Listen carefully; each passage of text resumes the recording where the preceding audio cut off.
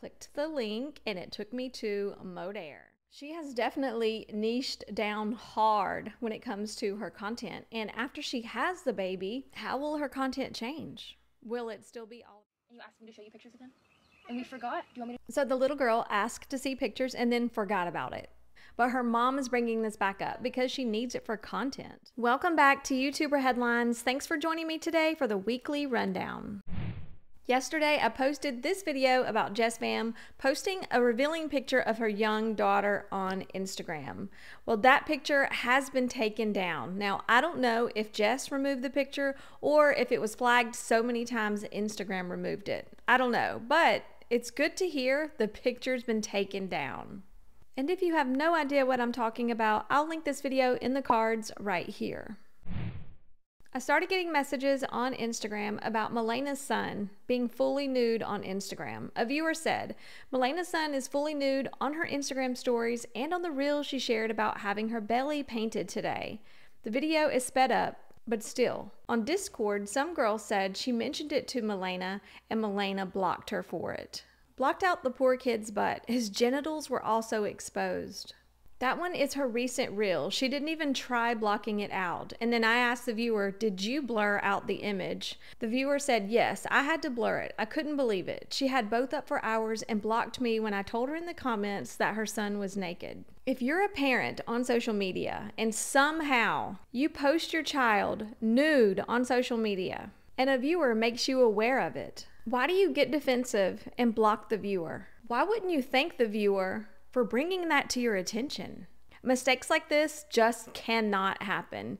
You have got to review your content before you post it on social media. Over on Instagram at YouTuber Headlines, I ask you guys to share a thought, opinion, and I'll pick a few to include in the rundown. A viewer said, I feel like you should somehow mention that Uscreen paywall is really hard to cancel and how I reached out with no response about canceling Uscreen on Crazy Cleaning Mama. So a viewer reached out to Uscreen and tried to cancel her subscription to Crazy Mama Vlogs. She said, I'm trying to cancel a subscription, but when I log into my Uscreen account, it says it doesn't exist. How do I cancel this? Uscreen responded. They said, you will need to reach out to Crazy Mama Vlogs directly to cancel your subscription with them.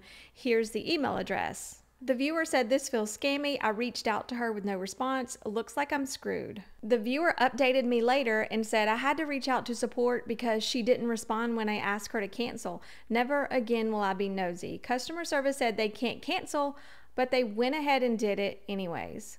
I'm starting to hear this from viewers more and more. I've had a few people reach out and say, hey, it was difficult to cancel my subscription service. A viewer said, Tara leaked gossip from Ellen at Tatum's birthday, and that's why her and Aaryn aren't friends.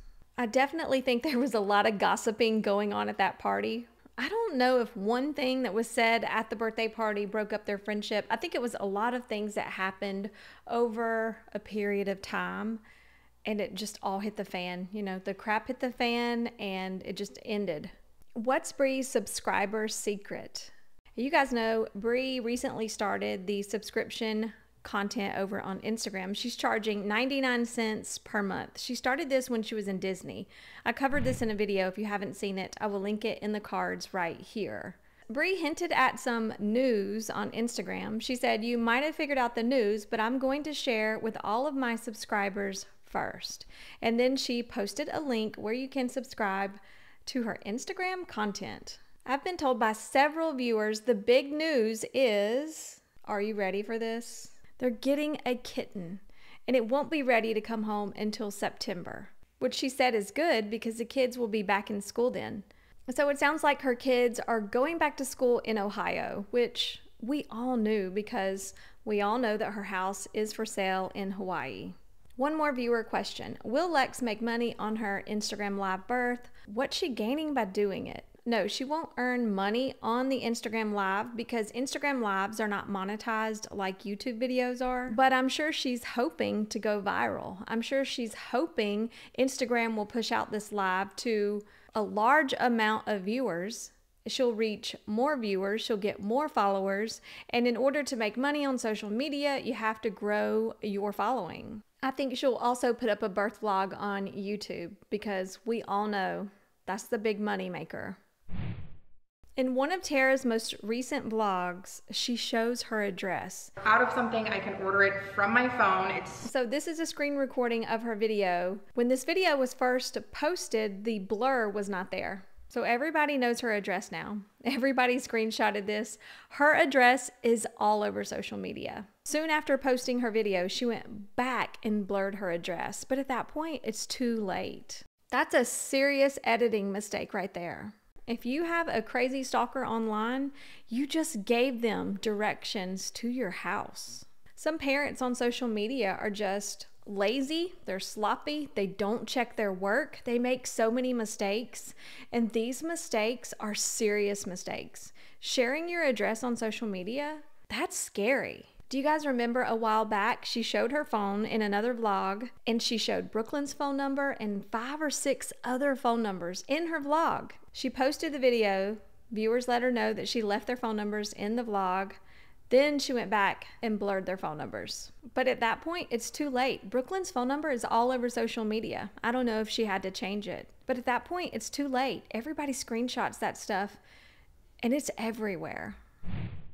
And if you didn't know already, here's a reminder that social media is fake.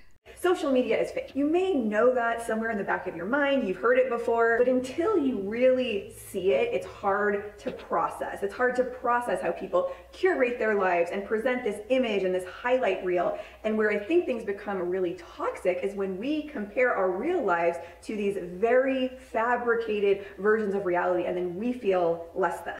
Yeah, she articulated that so well. That was the best line in her video. It's so important for YouTube moms to talk about this. It's important for viewers to hear this. And I think a lot of viewers know and understand social media is fake, but some don't, especially the younger generation. And Brittany Vasseur just said, people curate their life to present an image online.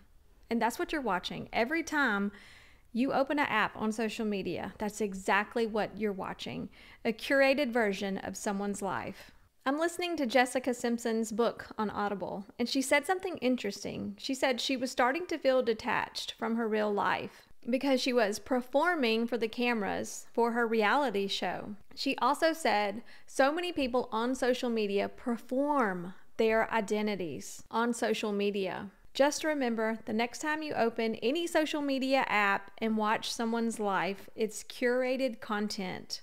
It's planned, filmed, edited content made specifically to get views and clicks, to keep you watching, and to make money. Thanks for watching this week's rundown. Leave a comment, let me know what you think. Make sure to check out some of my previous videos by clicking on these thumbnails. I'll see you soon.